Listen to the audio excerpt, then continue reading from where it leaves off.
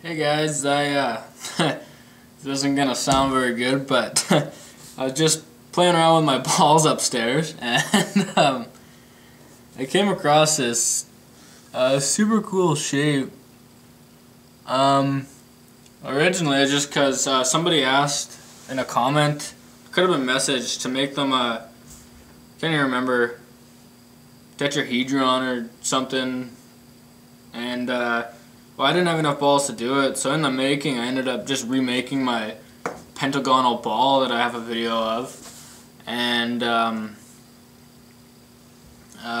thought, well, what if I pushed in or inversed circles, and this is what it looks like, and it's a pretty cool shape. It's very solid, very sturdy structure, which is good, and I think it's the closest thing to a dodecahedron or whatever the hell it's called, but I think that's the closest thing to it. For now, I'm just going to call it an inverse pentagonal ball because that's what it is. I'll show you how to make that right now. First step is to get your balls into a string, as usual.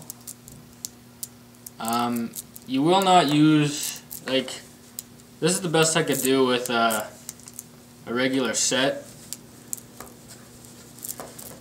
So it's a 216 set, and you use a little less than 216 balls. This is how many you have left over. So not very many, which is perfect. What you're going to do is just make a standard pentagon. You're going to make, I believe it's 12 of them. Yeah, it's 12. What you're going to do is just fold it into a circle of 5. And then just wrap the string of balls around the 5 balls once, like this.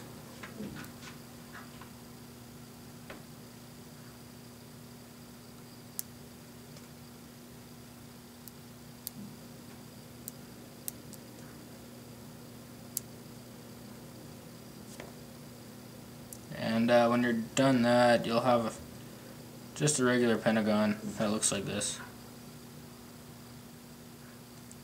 See, this ball's took a beating.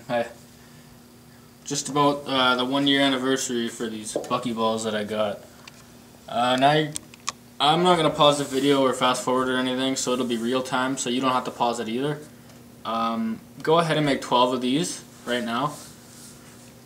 I'll make one more so you guys can see, just in case you didn't get that first one. So you make a circle of 5.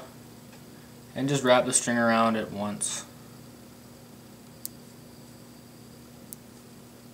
Like that. And then it'll look like this. And you're going to make 12 of those.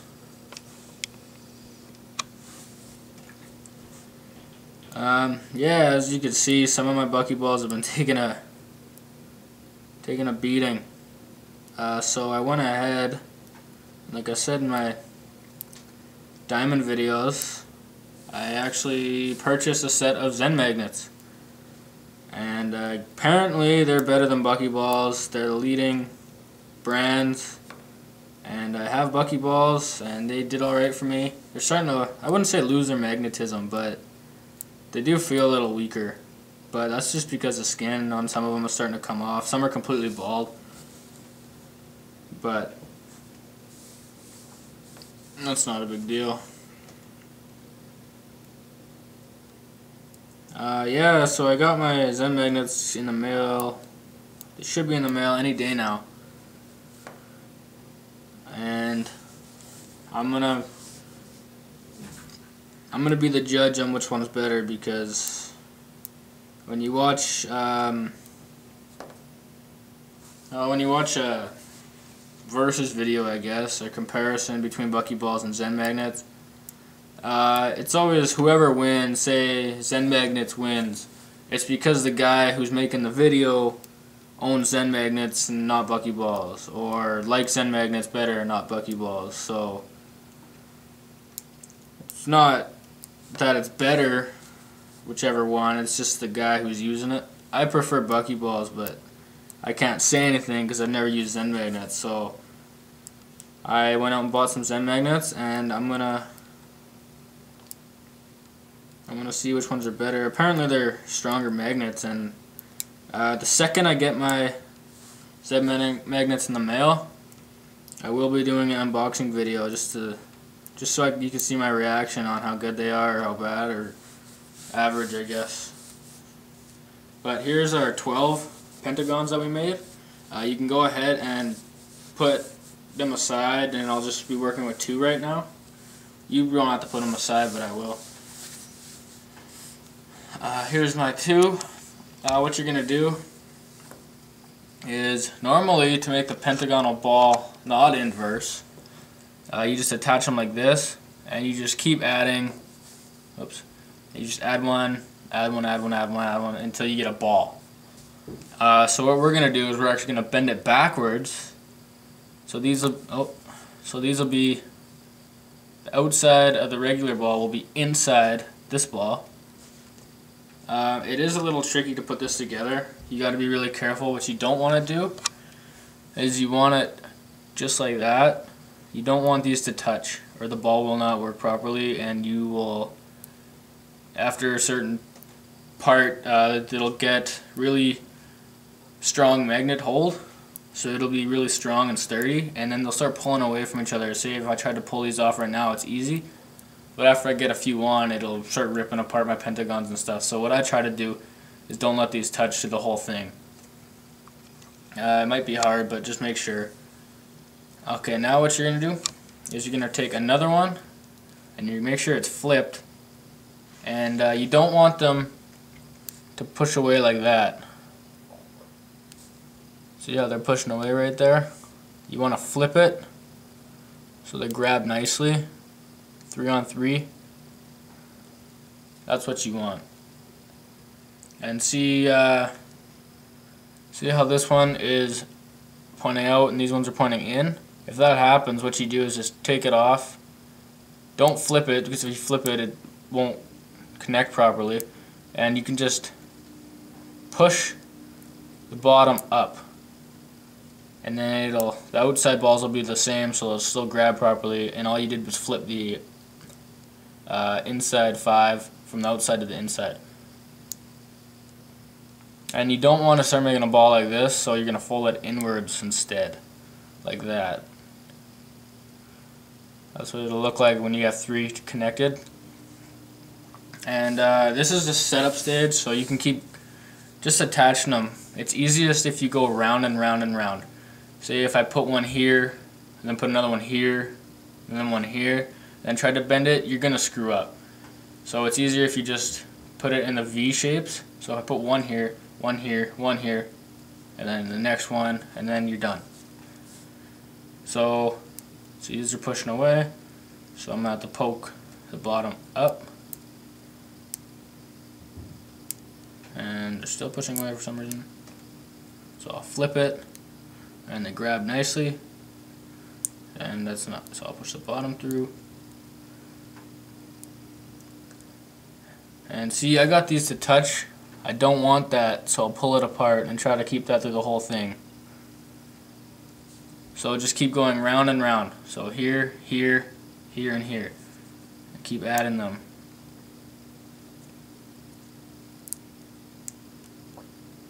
Make sure on both of them, so right here and right here, that it touches both. You don't want it just touching one. You need it to bend, so it's touching 3 on 3. So you need these 5 balls to be touching these 6 balls.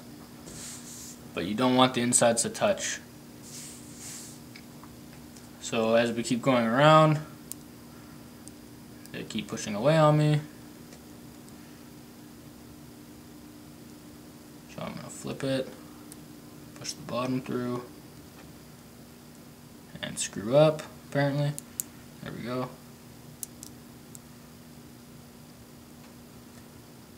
So when we're done half, that's what it'll look like. It'll look kind of weird and crappy right now. You're not done. So don't think you screwed up and give up. See, the insides you're going to be trying to touch, but once you have the whole thing made, it'll go a lot better. Just make sure that they're all touching in the cracks. Make sure it's 3 on 3, 3 on 3, 3 balls on 3 the entire way, and nothing else is touching except those. And I'm going to flip it this way, and I'm going to keep going around. So here, here, here, and here.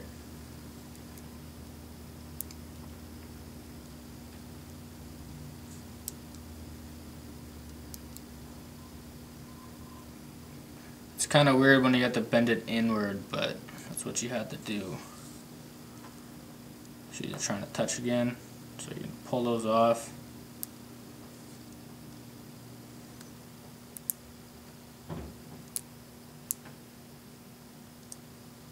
Come on.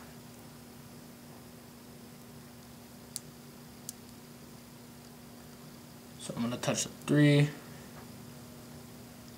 on the 3. And you can see we're starting to form our shape, so it's almost done. And keep going around and around. So here, here, here. You don't want to try putting one here, one here, one here, because it all falls the wrong way, and it's not what you want. I screwed up a couple times doing that, so.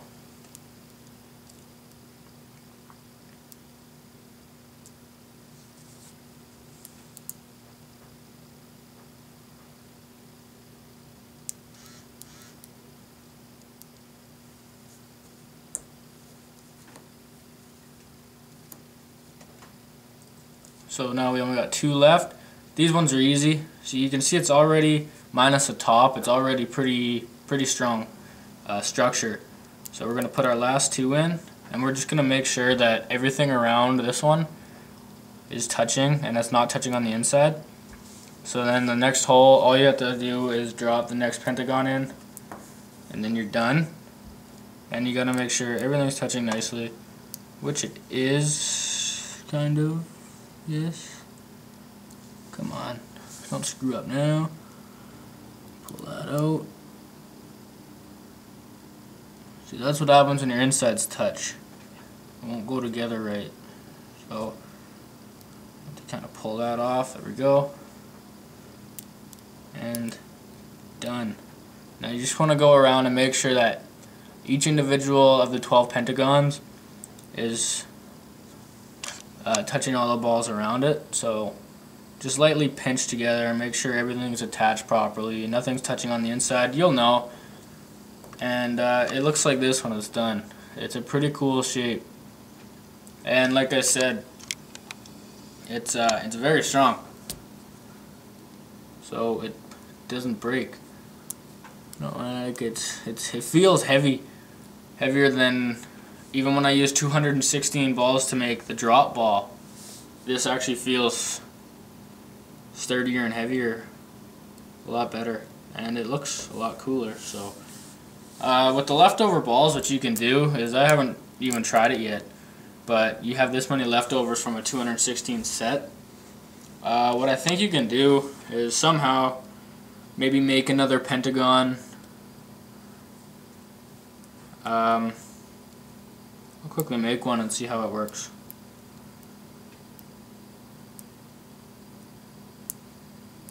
So yeah, I'll make another pentagon like this, and I'll make it double-sided. So I'll actually make 2 pentagons. You don't have to do this. I don't even know if it'll work. I think it will. So there, I made 2 pentagons, and I'll make sure they touch, and I'll do that. I'll put them together like so.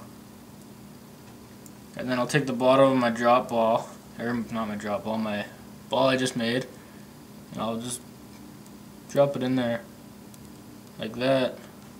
Actually, I'm going to take this one off. Drop it in there like that. You can make it bigger. So the rest left over of the 216 you have, just keep wrapping it around the stand you just made.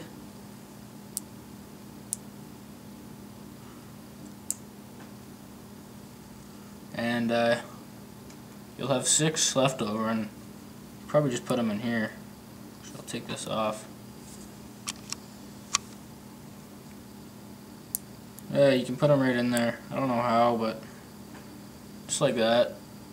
And then you can just take the bottom of this thing, put it in any of the holes, Well, not any of them, but one that fits, I guess. That just worked. I don't know what the hell I did. They're pushing away now. There we go. And like that, and then you can make a little stand. Even though the thing stands up alone by itself anyways, but whatever. But yeah, that's how you make the,